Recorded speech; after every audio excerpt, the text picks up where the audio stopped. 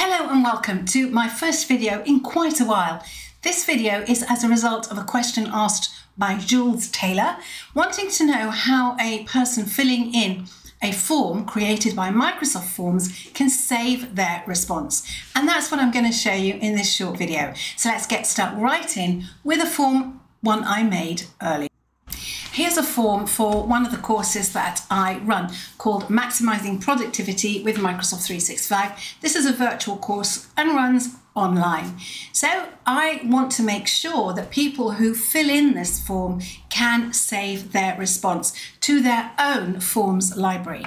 So you would think it's under collect responses, but here we just get the option of saying who can respond to our form and how. So we can send people a link, we can email them, we can get a QR code, or the form can be embedded somewhere. So it's not there, so where's it hiding? Over here we've got 3 dots. Whenever you see 3 dots in Microsoft, it means there are more options. I'm going to click Settings. So first of all, who can fill in the form? Options for responses, and it's this one. Allow respondents to save their responses, and you could also allow them to edit. So once they've submitted it, if you want them to go back and refine their answers, you can check that box. So I have this box ticked, and that's all I need to do. All I need to do then is copy that link and send it out to my people. So let's go and see what happens when they fill it in. Where does it live?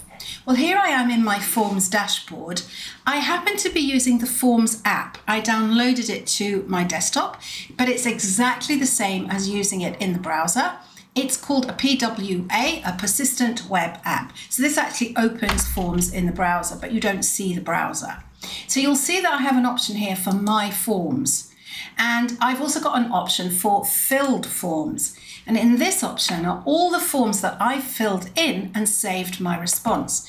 So here I've got one for when I spoke at the PA show in February 2024, I was sent a Microsoft form to give my feedback. So I can now go and see what I said and what information I gave.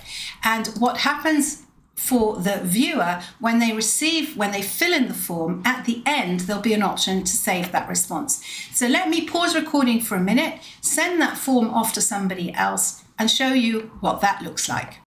So I've sent this form to Lou, my colleague, and we can see we're in Lou's account, and here she is ready to start filling it in.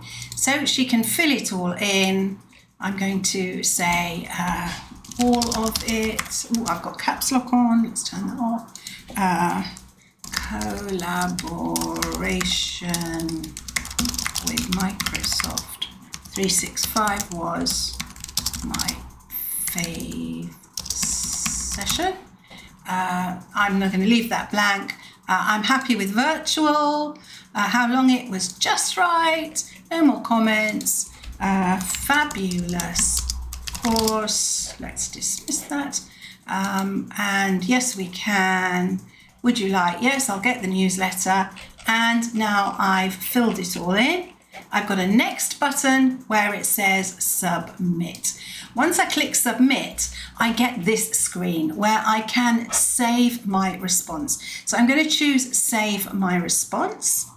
That saves the response into Lou's Forms library under my responses. So she will have, here it is, and she can go back and view the response at any time. She's got the form reader there, and we can close that form and refresh Lou's Forms dashboard. And here we are, My Forms and Filled Forms. So there she can get back to that form that was filled. You just need to refresh it. Remember, we're working in the browser.